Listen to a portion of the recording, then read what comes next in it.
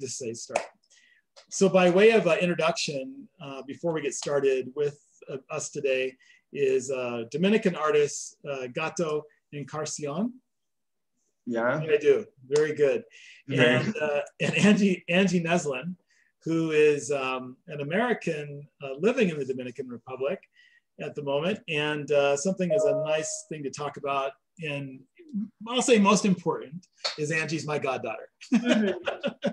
And through Angie, I've gotten to know Gato, originally talking a lot about music and sharing some of the performances they're creating in the Dominican Republic. And then just through a curiosity of my own about Gato's art, have come to really admire the work he does and the way that he's pursued his art path. And so we decided to work together on a collaboration that we'll get into in a little bit. Before we do that though, I would love it if you guys would share a little bit about La Ráfaga, which is your band, which maybe tell us a little bit about the type of music you play and what the purpose of the band is. Like, what was the genesis of it all? Entonces, para hablar sobre La Ráfaga, so I'm going to be the translator here for the most part. La génesis de la banda, de la creación, fue cuando nos conocimos, comenzamos a tocar guitarra juntos para pasar el tiempo, y yo estaba tocando en otra banda. I used to play in another band. Pero yo paré de tocar en esa banda por asuntos personales. Entonces, las canciones que yo tenía en la otra banda, el desarrollo, era sobre temas sociales, y como Angie estaba trabajando en el barrio con temas sociales de desarrollo, pues entonces eran ideas afines, así que decidimos desarrollar en conjunto un nuevo proyecto musical, no igual que el anterior, pero parecido, con la fusión de los instrumentos de música afrodominicanos y los instrumentos de la música, vamos a decir, occidental, rock, pop, guitarra, batería. Yeah, so La Ráfaga, which is our band, and a ráfaga means like a gust of wind or like a lightning bolt. It's kind of a force of nature. And it's an appropriate name because the band was actually born during a hurricane, during the very first hurricane that I experienced when I moved to the Dominican Republic in the fall of 2016. And so Gato at that time was playing in another band where he was writing a lot of lyrics and doing a lot of investigation into Afro-Caribbean percussion patterns. And a main focus for him has always been social issues. He's from the barrio, which, as he says, is like the Dominican hood, basically. So they're neighborhoods that are marginalized in many ways, whose residents have been marginalized in many ways by their government, by their society. And I actually moved to the Dominican Republic to work in a barrio, so to work on those same social issues that Gato is very passionate about. And so that during this hurricane in fall of 2016, we were locked inside together for a few days, and I started playing some of my guitar compositions for him, and he started rapping some of his lyrics on top of them. And we discovered that they went together really well, and we were really interested in making music that would speak to these social issues, political issues, and that would musically combine his influences, especially Afro-Indigenous influences, with what he calls like Western music, and certainly more of my influences that come from punk rock and different American and European music traditions. And then also bring in like rap and hip hop and reggae, all these other sort of world musics and American musics. And that was 4 years ago, and now we've written about a dozen songs together and are hoping to put them out in an album format soon. Well, I've certainly enjoyed the audios that you've sent to me, and then of course the Zoom live performances that I also enjoy with you guys. Do another of soon. Yeah, it's fantastic music, and I love the what it stands for too, because I think that art in all of its forms, whether it's painting, music, poetry, literature, art in all its forms has always been, from the early days of time, has been the way that humans have communicated about the moments they're living in. And it's been one of the most powerful forces for, I think, talking about social issues or social justice. And so I love the genesis of that. I think it's really beautiful. Yeah. And it really, as we've been having our conversations about this project, very much the ideas that, using the art to address social issues, I think is, for me, it's inspiring. In my normal practice, my work is really not derived from and or speaks to that. But I think it's a powerful opportunity to do that. And it's one of the things that really excites me about being involved in this with Gato. So I just really appreciate the openness to the idea of collaborating in this way. And in our conversations, I've also, have learned a lot about the Dominican culture and the parallels between the path of American citizens that descended from Africa and Dominican citizens that descended from Africa, and the way that our social structures have some commonality, and how the reality of the day-to-day life is in a lot of ways very similar for a large percentage of populations on both ends of that conversation.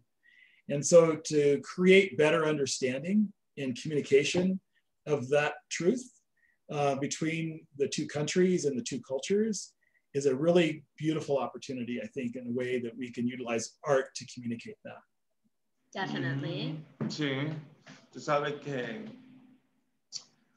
en el desarrollo de mi obra y de mi posición como artista, pues yo, como no fui a la escuela, yo fui a alguna escuela, pero no logré títulos. Yo aprendí más con maestros, con pintores, con artistas que fui conociendo, y bueno, también leyendo mucho, investigando. Y sobre todo le comentaba ayer que la forma en que los movimientos de artes y las ideas de los artistas trascienden, o el discurso político social trasciende, es cuando los artistas comparten, es la misma manera en la que se genera la cultura. Cuando una persona se levanta de su casa y sale a la calle y comparte con otra. Entonces... expresado eso. Un segundo para intentar. Yeah, what he just said was really cool and totally tied in. And I have to see if I can recapture all of it now. But he's kind of building off of the same thing that we're talking about with collaboration. Gato says, he didn't he didn't graduate from art school. He doesn't have like a master's in fine arts or something. Where he mostly learned art from was from working with other artists, working with master artists, working with poets and actors and people engaged in other art forms. And that if you want, like an artistic movement or also a political movement or political change, that's what you need, is people coming together, working together in that way, collaborating in that way. And that's how you ultimately create culture, change culture.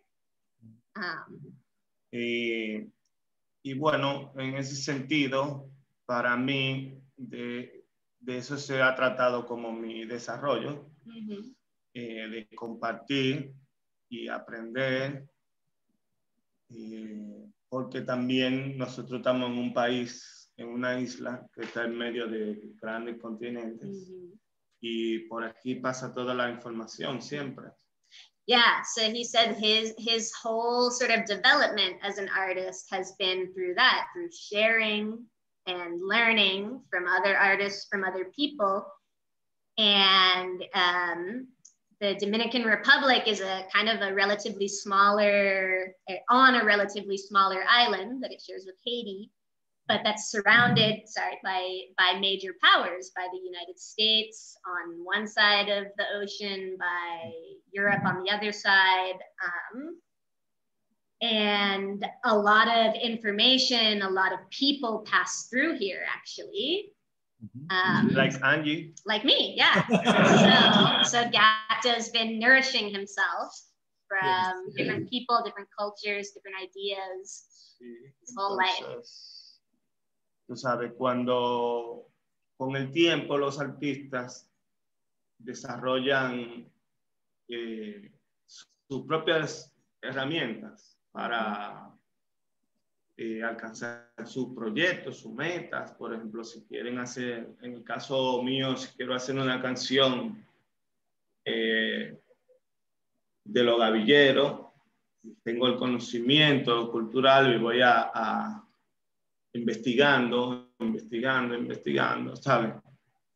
En la investigación, en la historia, están los personajes, las personas. Por ejemplo, en el caso de Gavillero, yo quería hacer una canción para un personaje de aquí, pero que tenía su momento álgido en la interacción con un personaje de Estados Unidos.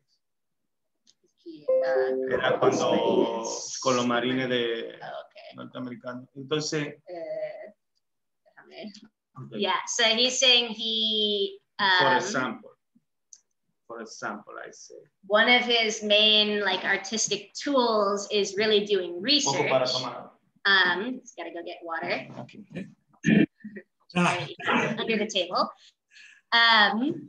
So yeah, one of his main artistic tools is doing research, historical research, and that he incorporates like people that he meets in that research, characters from history, into both his paintings and his music, his lyrics.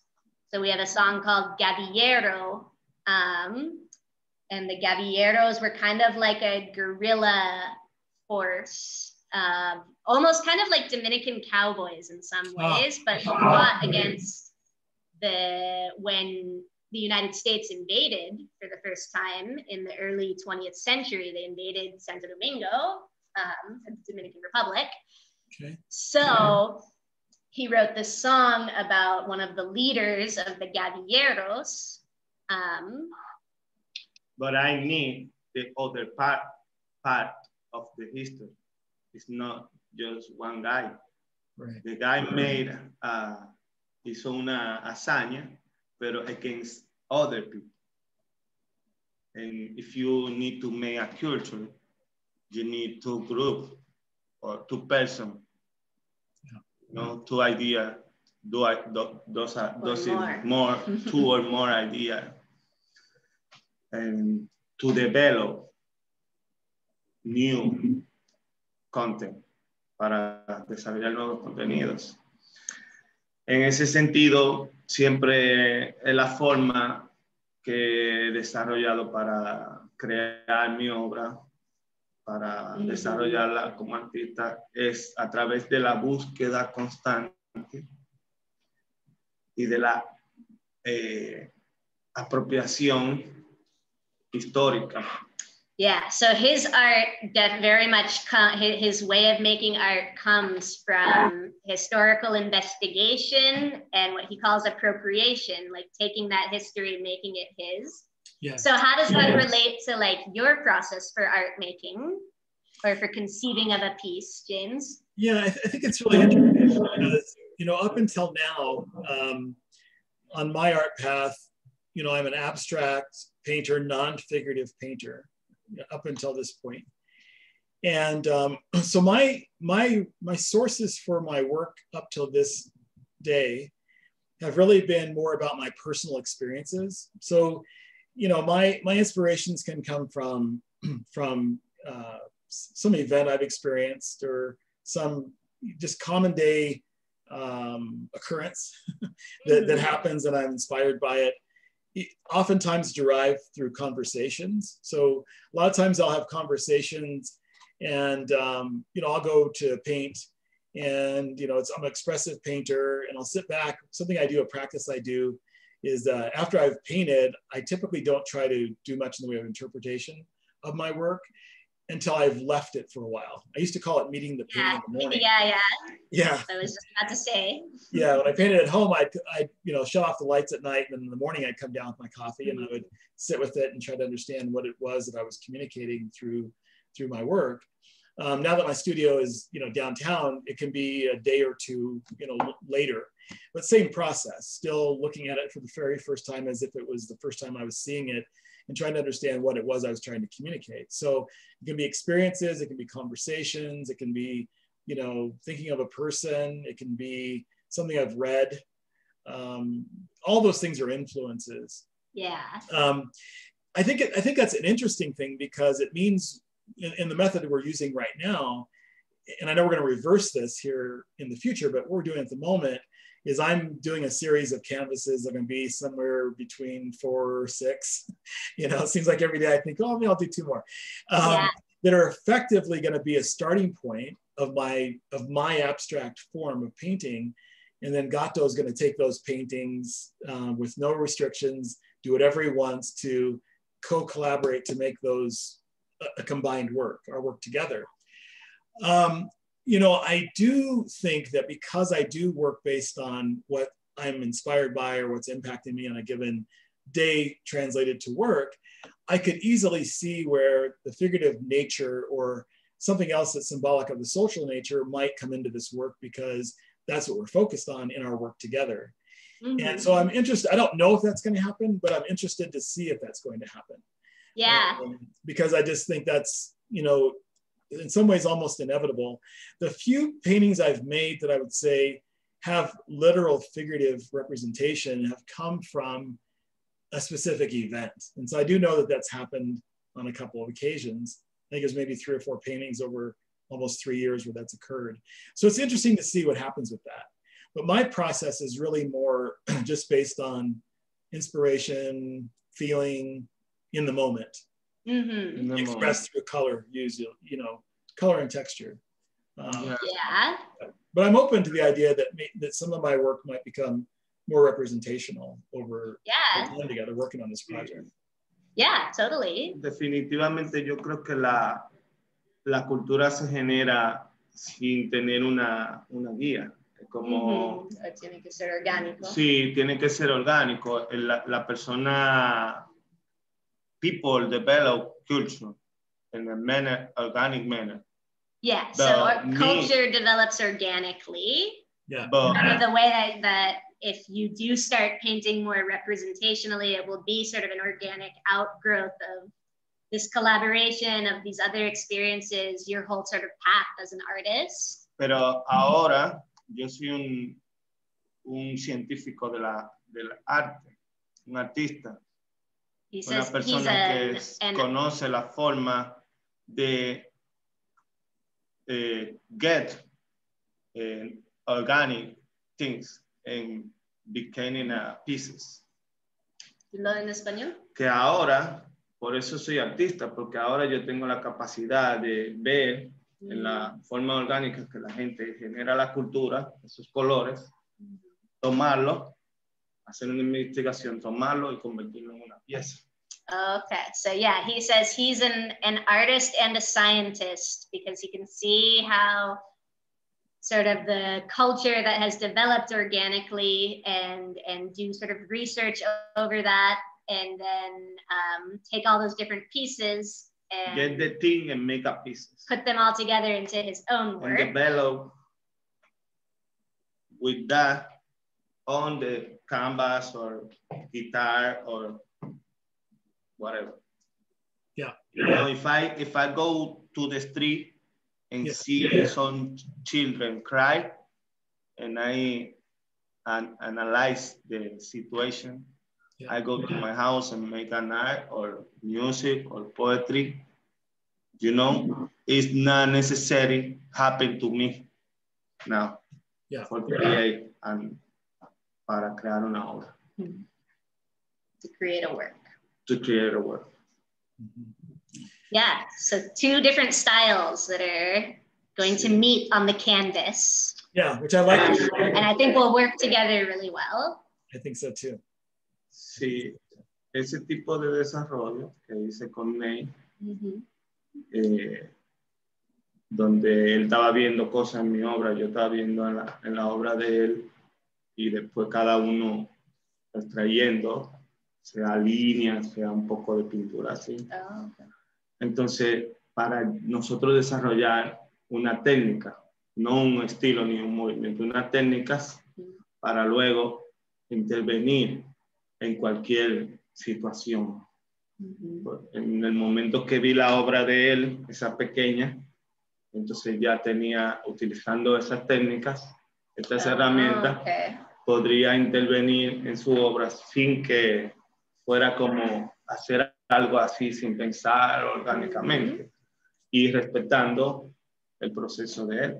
Yeah, so he's saying kind of the experience he had working with his friend, the other artist, Ney Enriquez, that what they did something very similar where they would each paint their own work and then look at the work of the other and sort of take out like little pieces from it, lines or shapes or colors, whatever, to add to their own. And then in that way, they sort of developed a technique of how to do that they could take to any other space and apply to any other work. And so Gato says that when he first saw your work, which might have been the painting that I have here, that's like a little one. Yes. That he immediately started thinking about it, seeing it like in those terms with that sort of same technique, and that he could apply that technique to your work to bring out the figures, the forms, and do another, and it's a technique that respects the intent of the other artist. So respecting like what your original work, what you put on the canvas. Que no es solamente como el sentido de copiar o de apropiarme del discurso de otros, sino como intervenir. Sí, esa es una palabra que no tiene muy buena traducción. Okay, yeah, we're trying to figure out how to translate the word, the verb for the concept that he's talking about, which technically it's intervene. So he says they created this technique to be able to intervene in other works. And I feel like intervene has kind of a sort of a negative connotation in some ways, like you're getting in the way, but in Spanish it's not like that. It's like you're working on the other work, you're adding something to it, you're entering into it in some way. Yeah, I understand. Not in a negative way. Not in a negative way. It's more neutral. So. Sí, pues yo como tuve unos periodos de mi arte donde yo era totalmente naif, tenía como técnicas súper orgánicas, súper espontáneas, pero que con el tiempo uno va aprendiendo, ¿verdad? Entonces hay ciertas cosas fundamentales como en la música, que es la capacidad de poder repetir lo que tú haces. Que como, aunque tú estés haciendo así, pero tú lo repites, como los punk, que ellos parecen muy desordenados, pero saben lo que están haciendo. Entonces, Pero tú haces eso con tu arte también. Sí, la capacidad de poder repetir. Okay, so now I'm saying, another important thing is the ability to be repetitive, both in art and music. And again, like repetitive has kind of a negative connotation, right? Right. But he's saying, really, no, we're talking about this a level of skill that you need to have to be able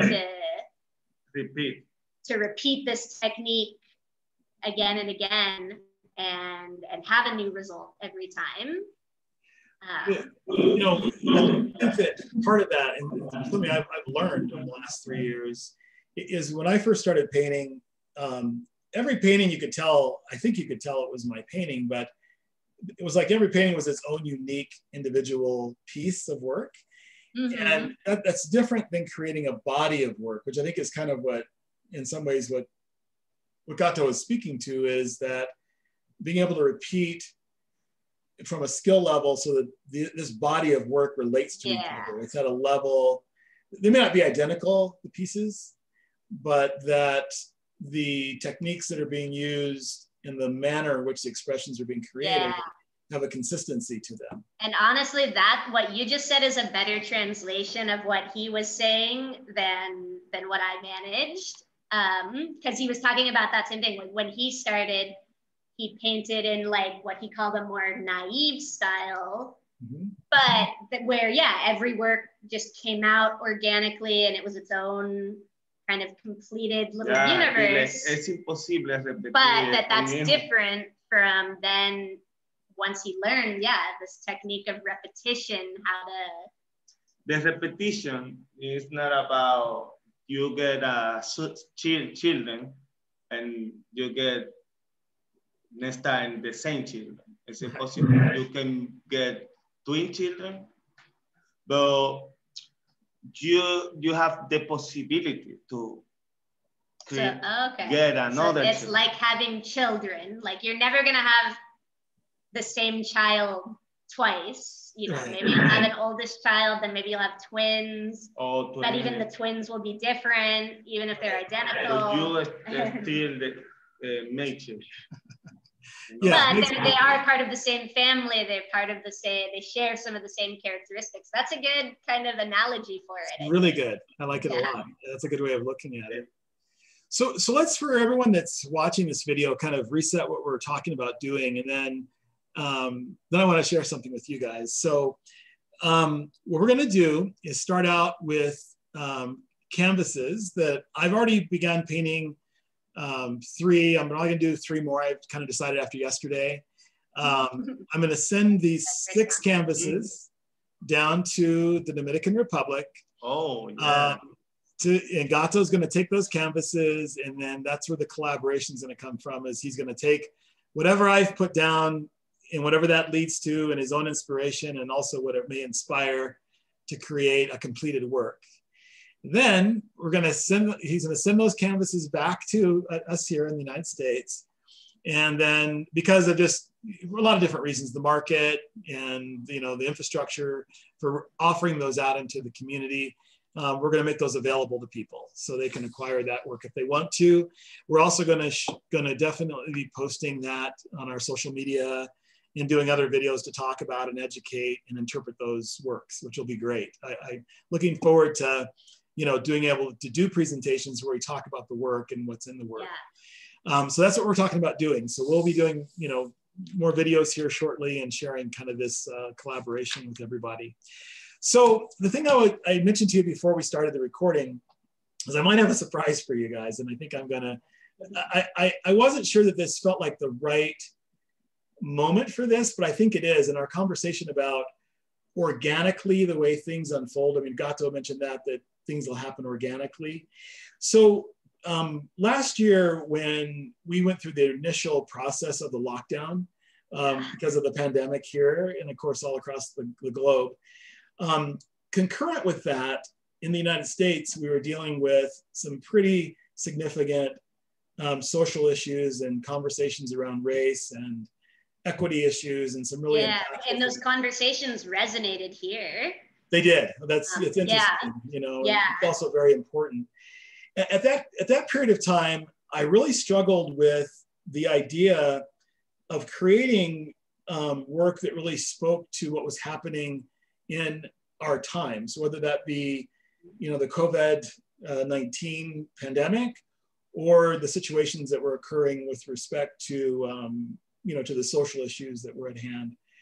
And I decided at one point that I was going to create a completely separate body of work apart from my normal expression. It's probably going to still be expressionist work because that's just what I do, but it was going to create an opportunity for me to be a little bit more free and maybe representational in some ways over time, and being able to address my perspective or what I wanted to express about all those issues. And probably the one more important is really more the social justice issues, even more so than the pandemic, which hopefully is going to be, relatively, whatever short means and whatever the long-term impacts are. But I mean, they're not going to be probably the same kind of issue that rests with us and some of the other social issues that exist. At that time, I made a decision that I was going to paint those paintings and create that work under using a pseudonym, I guess would be the right word, an assumed name or artist identity. Not that I wouldn't sign those paintings to my name, which I certainly would always do, but that really it becomes a different voice apart from the body of work I'm creating really for my normal art path in terms of the work I'm doing commercially or the things that I'm selling on my website and that kind of thing. So I feel like, after our conversation yesterday and really getting a greater understanding of the history of the Dominican Republic, the commonality I mentioned before in terms of the path of what we see here in the United States and then what's happened in the Dominican Republic. And then, even like you're saying that what's happened here resonated there. It makes me feel like that this would be a good time to really embrace that idea. Before, I just didn't feel quite like it was, there was enough reason for it. It didn't feel like the meaning was like a strong enough urge to do that. And I feel differently about that now. So I'm going to sign these paintings with my normal James Holmes name, of course, and I'm going to obviously share about them on all the normal platforms that I've created for my other art practice. But really the artist identity for these paintings are going to be under the pseudonym of Artifact. And the meaning of Artifact to me is that you'll know I was here by what I leave behind, by what I've left behind. Yeah. So there's so the deep meaning of the work really speaks to the most, not just the beauty of art and the creation of art and the communication of art, but also the serious nature of the very real issues that obviously can be experienced in the United States, but also can be experienced across the ocean or the waterways into the Dominican Republic, and how much commonality. And around the world. And around the world, ultimately, absolutely. So it feels right to me in this period of time. Yeah. The right moment for that. Let me tell Gato, él ha querido como hacer otra obra de trabajos, otro cuerpo de obras que se conecta más, que habla más sobre la justicia social, los asuntos políticos, todo lo que está pasando en el mundo. Y él quiere tener un seudónimo para eso. O sea, no que no quiere publicarlo bajo su propio nombre, pero quiere ponerle como otro nombre, otro concepto, y el nombre que ha elegido es Artefacto. Porque la idea de un artefacto es como que tú me vas a conocer por lo que yo he dejado y que el arte realmente sirve para dejar ese recuerdo. Yeah, we think it's really cool. Really nice, and you know really what's even cooler about the idea of like the pseudonym, or what's very appropriate about that idea is it's kind of like a nickname, right? We could say that your nickname will be Artifact, and nicknames, I have never been in a place where nicknames are more common and more like valued than they are in the Dominican Republic. I mean, Gato, that's a nickname, right? I just think about that. Think about that. In many books talk about universos paralelos. Parallel universes? Parallel universe, you know? Imagine in 500 years after, people are digging in the sea, digging through the ruins of our civilization and find some artifacts. Yeah. Then these people make exactly that I explained.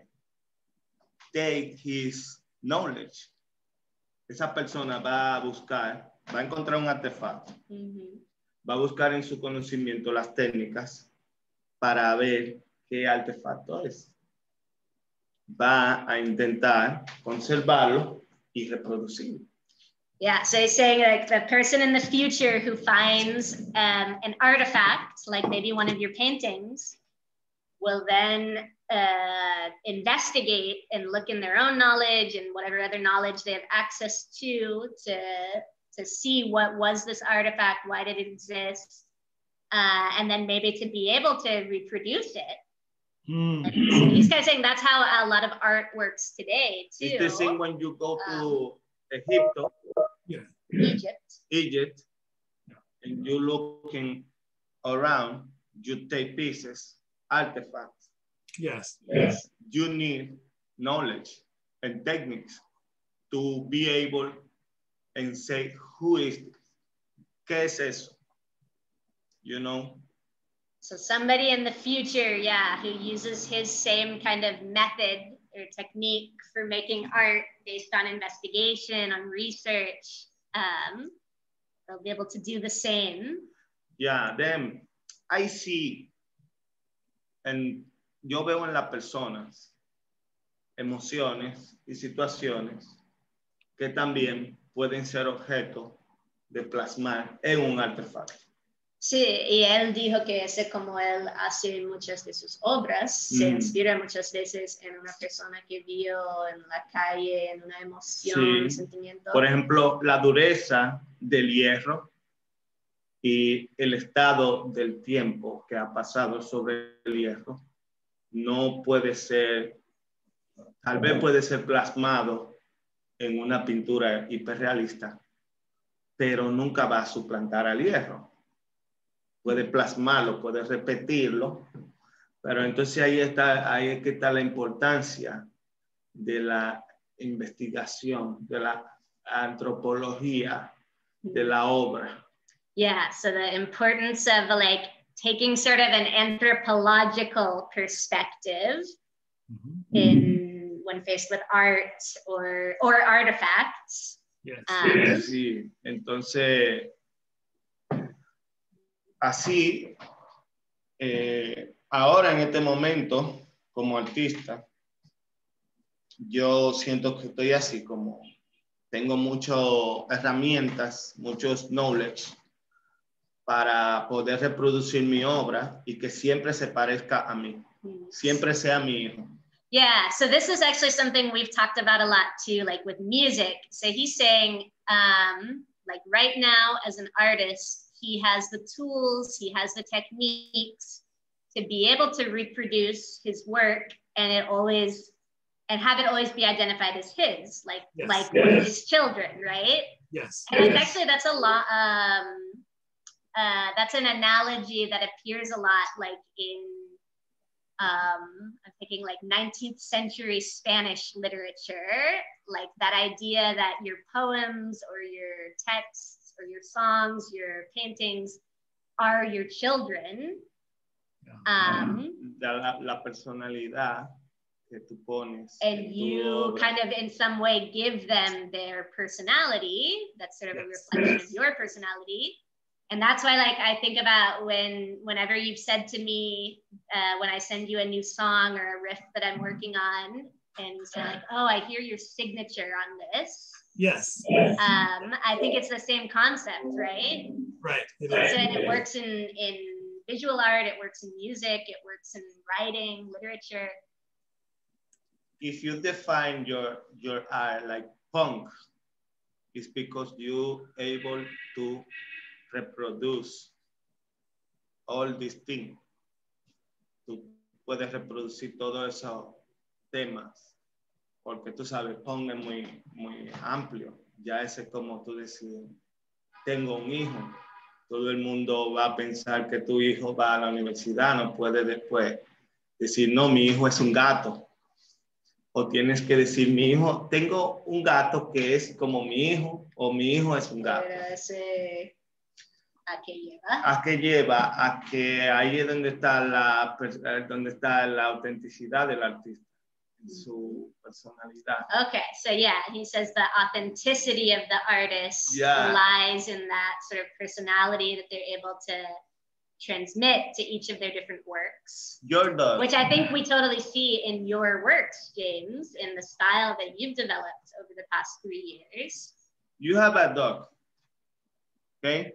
Yeah. And neighbor come and tell you, Joe, you treat your dog like your son. Mm-hmm. You say, yes, it's my dog son. It's like my son. Yeah. Yeah, you treat your dog like a human. And neighborhood see and tell you, your dog never been a human. Your artifact never been a man. But you give the color, the form, the meaning, you put a speaker from inside and put, you can, maybe you make a human from different trash. It's not a real human, but many people understand that you want to, you reproduce. Yeah, I understand that. I don't know if I explained. That's perfect. I understand that completely, what you're saying. Well, good. Well, this is exciting. I oftentimes like to say that I look for affirmation. Like I like to look for signs. That's just the way I've always lived my life. And just what you said, Angie, about pseudonyms or nicknames being highly prized. That's a sign. I thought the same thing when you said that. Yeah, that's an affirmation to me that this is the right decision. So, well, good. Well, I'm going to share my website again and my Instagram and Facebook handle. Then Gato, if you want to do the same for where you'll be posting about this. My website is at jamesholmesstudio.com. And both on Facebook and on Instagram, you can find me at James Holmes Studio in both cases. And then for Gato? Sí, mi Instagram es Gato Encarnación, Facebook, Instagram y en YouTube, Gato Encarnación. And so it's GATO and then ENCARNACION. Incarnation. Incarnation, yeah. And we have the Instagram for our band, our other project, creative project together, which is La Ráfaga DR. So LARAFAGADR. Yeah. It's not very active right now, but it will be. All right, excellent. Well, we'll be excited to get underway. We're going to ship off these initial canvases this week, and then we'll make more videos and share more content out with everybody as this project unfolds. And really, this is about art, but it's really it's bigger than that. It's deeper than that. It's about sharing culture, educating about culture, and using art as a method of that exchange. So, thank you. Art is the best method for that exchange, I think. I agree. I think you two agree. Claro, claro. Tú sabes que el arte es para que la gente, las personas en el mundo puedan compartir, no solamente compartir las riquezas económicas y lo material, pero para compartir la experiencia y las esencias humanas. So he says, art is for people to share, not to share like economic wealth or riches or something like that. It's to share human experiences and what are the different experiences that different human beings have on this planet. And that's why authenticity in art is so important. Danza, por eso tenemos yeah, and that's why we've got dance, theater, visual art. Well, that's the perfect place for it to end. So thank you. Yeah. This has been great. Thank you, James. We had a great time talking to you. Yeah.